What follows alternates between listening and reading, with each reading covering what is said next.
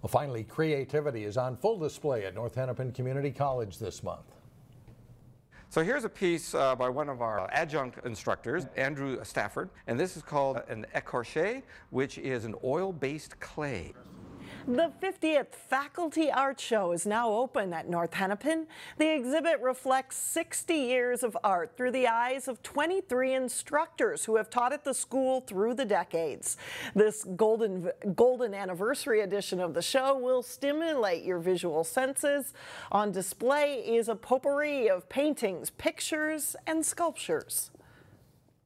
We have painting styles that go back to the ancient Egyptians using the caustic technique.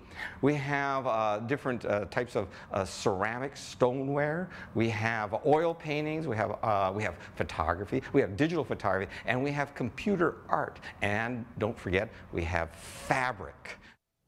The art exhibit is open Monday through Friday through the end of September, and it is free. I bet it's fun for students to see some of their teachers' work. Cool stuff.